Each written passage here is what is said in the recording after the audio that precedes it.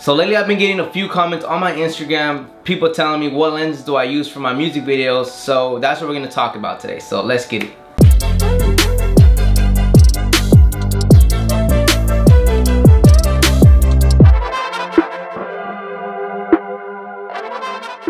What's up guys, my name is Mario. So if you guys are new here, consider subscribing. And in today's video, as we talked about, we're going to talk about the 3 lenses that I use for 95% of my music videos, which is basically all my music videos. So these are the lenses that I'm using. If I can hold them, because these are huge, but these are the 3 lenses that I use for all my music videos. They're all Sigma art. These lenses are the 50-100 f1.8, 18-35 f1.8, and the 24mm 1.4. So we're gonna talk about each lens individual, why I use them, and of course from there, I mean, hopefully I can help you guys decide on what lens you guys want to buy in case you guys are shooting music videos and you guys are looking for a lens at the moment. So let's start off with the 50-100. And before I start talking about this lens right here, I definitely want to talk about why I only go on Sigma route, why I only own Sigma lenses, not Canon, not Panasonic, because I shoot with Panasonic, but I have the EF mount. So the reason why I own nothing but Sigma art lenses is because 1, they're cheap, 2, they're very sharp, and 3, most of their lenses are really good in low light,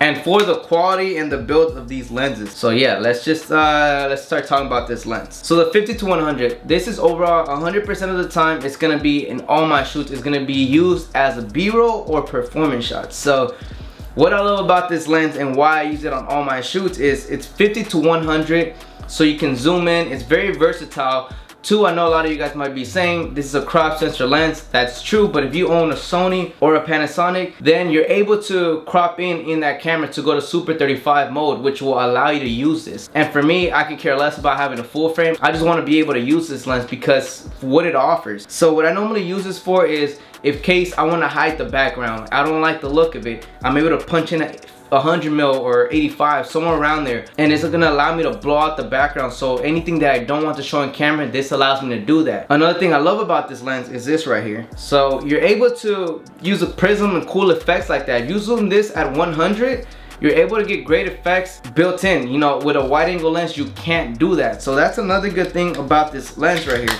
It's very versatile, and another thing that I like to use it for is all my B-roll. If you want to get tights of like the eyes or their face or emotion, this lens allows you to do that. It's very clutch. Actually, when I started shooting music videos at the start, what I normally did was hire a second camera operator. I had him use this lens strictly for B-roll, any close-up details while I'm getting the wide shots. So this lens is just overall a must-have, at least in my camera bag. And if you guys are definitely looking for that type of lens, I would definitely highly recommend you guys to go with this one.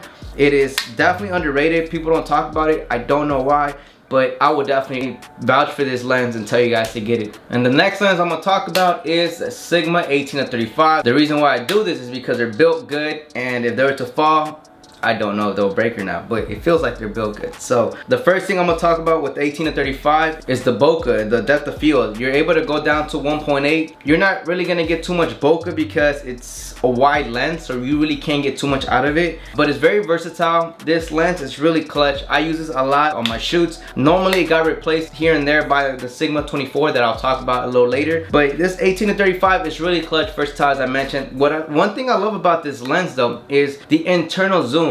So if you use this on any gimbal, then just know that you're able to zoom in and you don't have to rebalance the gimbal. So that itself saves you a lot of time, and it's pretty cool that you have a different variety in terms of focal range to play from and adjust for the set. So this lens is pretty clutch. The price on it is obviously cheap, so that's another good thing about this lens. The downfall on this, just like the 50-100, it's not for me, but maybe for a lot of people or a lot of you guys, is it's a crop sensor lens as well, sadly. But again, I use the S1H or I use the Cinemas. The Cinemas already Super 35, so I'm able to use this. If you use like the S1H Panasonic or any full frame, unless you guys have the mode such as myself with the S1H, I'm able to drop down to a Super 35 mode, so I'm able to use this lens. Some cameras don't allow you to do that, but I know for Panasonic you can. So if you have a full frame sensor, you could drop it down to 35mm and you're able to use this lens. So it's definitely worth have it in your camera bag because it's very versatile. And the last lens, and I'm gonna keep doing that, probably gives you a heart attack because it gives me one. If I drop it right now in front of the camera, that'd be so stupid,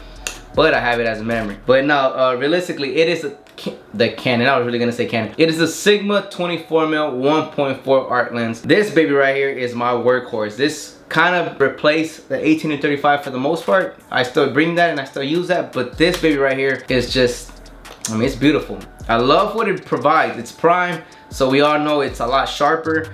It's smaller, so you know, it's less weight for me to carry in my bag. The low light as well, but this time you can drop down to 1.4, so the 18-35 is only 1.8. So this one allows me to, you know, drop down. So in case I need that extra little bit of light, this allows me to do it. It's a full frame lens, so I'm actually able to use a full sensor out of the S1H. So that's cool to know. Of course, for B-roll, it crops in, so that's the negative with the S1H, but that's another topic, another story. So with this lens, I use it for gimbal shots. I also use it to implement scenery. So, you know, let's just say I'm shooting a music video and there's like a mansion and I want to get B-roll of that. I will use this. If I want to get, you know, detail of something else, I'm able to get this. This lens, basically you can shoot a whole music video with this lens because you're able to get really close and you're able to get really wide. So you're able to get it all with this lens. It's really good at focusing really up close.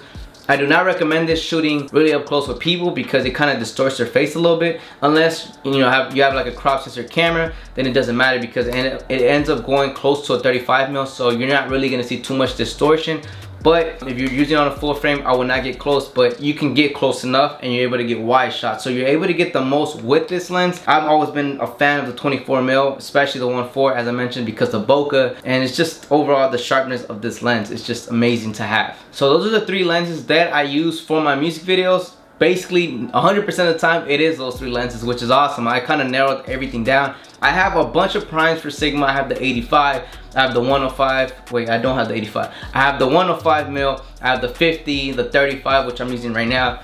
I have the zoom lenses. I have a lot of Sigma art lenses, but those three are the ones that I know for a fact it's gonna help me do the job, what I need to deliver, what I need to capture. I'm able to cover all focal ranges within those three lenses. So that's why I use those lenses, and they don't cost a lot. They're heavy, but they don't cost a lot, opposed to like the actual Panasonic lenses or the Canon lenses. So that's why I go with Sigma lenses. But anyways, hopefully this video was able to help you guys in case you guys were looking into buying new lenses. Those three are the ones that I'll definitely vouch for and the ones that I use every single one of my shoots. I'm not just throwing you guys random lenses. These are the ones I actually use. So yeah, hopefully this video helped you guys. Also, my name is Mario, so if you guys are new here, consider subscribing. Drop it a like if you guys love this video, and I will see you guys next time. Peace out.